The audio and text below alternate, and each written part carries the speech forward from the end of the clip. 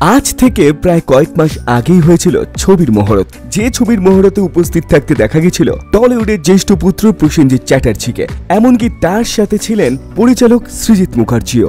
ও কোন ছবির মহরতের কথা আমরা বলছি? ছবির নাম গুমনামি। ছবির পরিচালনা করছেন স্বয়ং সৃজিত মুখার্জি এবং এই ছবির প্রযোজনা করছে শ্রী ভেঙ্কটেশ ফিল্মস। ছবিতে প্রসেনজিৎ ছাড়াও দেখা যাবে অনির্বাণ ভট্টাচার্যকে। ছবির ফার্স্ট লুক রিলিজ করেছে অনেক দিন আগেই। যে ছবির ফার্স্ট লুক দেখে অনেকেই বলেছে টলিউডে এবার আসছে সৃজিতের ব্লকবাস্টার সৃষ্টি, যে সৃষ্টিতে ইতিহাসকে ফিরে পাবে বাঙালি। শুধু তাই না, ছবির ফার্স্ট লুক দেখে অনেকেই বলেছে নেতাজিকে নিয়ে বাঙালির না পাওয়া প্রশ্নের উত্তর হয়তো এই ছবিতেই মিলতে পারে। সৃজিত মুখার্জির পরবর্তী ছবি গুমনামি। তবে এই গুমনামি নিয়ে যখন সবাই অনেক কিছু ভাবনা চিন্তা করছে, তখন সিটি সিনেমাকে এক্সক্লুসিভলি সৃজিত মুখার্জি জানালেন গুমনামি ছবিতে এক্স্যাক্টলি মানুষ কি দেখতে পাবে। মানুষ একটা ওভারভিউ পাবে on the mystery of নেতাজি's death. নেতাজির মৃত্যুর পর কি হয়েছিল এই নিয়ে তিনটে থিওরি আছে।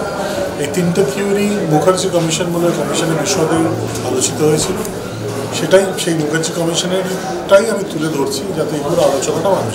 তবে সৃজিত মুখার্জি বরাবরই তার ছবিতে প্রসেনজিৎ চ্যাটার্জিকে বিভিন্ন রূপে ফুটিয়ে তুলেছে। এর আগে জাতিস্বরেও প্রসেনজিতের লুক দেখে অনেকেই প্রশংসা করেছে সৃজিতের।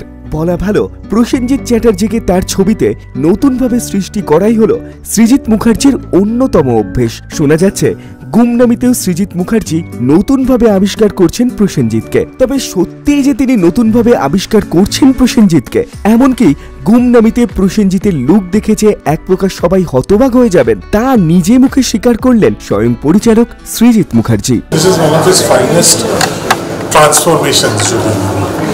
সোমনাথ কুন্ডু ওর মেকআপ ওই বাজেটে, এই কনস্ট্যান্টে, ওই গরমে হয়েছে। আর এই সব শুনে আপনি নিশ্চয়ই বুঝতে পারছেন 2020-তে সৃজিত মুখার্জি আসছে গুমনামি ঝড় নিয়ে, যে ঝড়ে আবারও হতবাক হতে পারে টলিউড।